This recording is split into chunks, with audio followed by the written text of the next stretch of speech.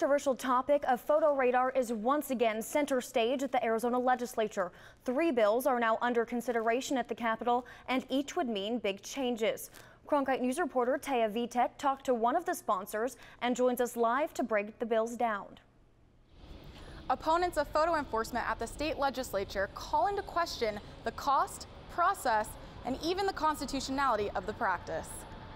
The people of Paradise Valley have lived with the red light cameras and photo radar longer than anyone else in the country.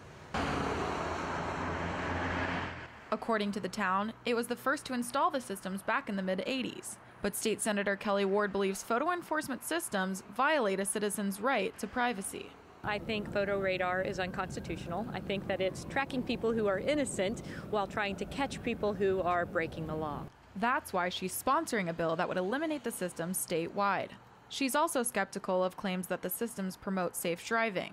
I think that there are studies out there that show red light cameras, especially in intersections, actually make those intersections less safe than they would be without it, especially if that yellow light is a little shorter than people might expect. Ward's Senate bill designed to get rid of photo radar is one of 3 before lawmakers. House Bill 2221 would make it so failing to appear in court for a photo radar violation would not result in a suspended license. And HB 2564 would require that uniformed officers operate the devices at the scene instead of automated systems and contract workers.